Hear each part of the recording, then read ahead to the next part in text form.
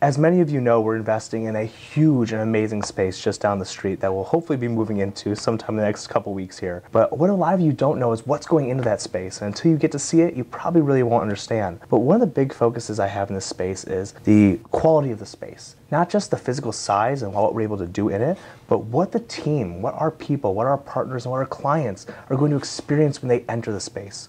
They're going to experience some of our values, efficiency and transparency and fun, these things that we really live and breathe here in Digital Resource. They're going to see it in our walls and in the way that we build this building. And I think it's really important to take a look at how all offices and all businesses create that culture in the space that they physically are in. While you may want to have a certain type of culture, your space physically may not be able to afford that culture. So we're investing in wide open spaces, bright white walls, colors, whiteboard walls, custom graphics that are going to be all over these walls, glass so people can see through it, it can be more open.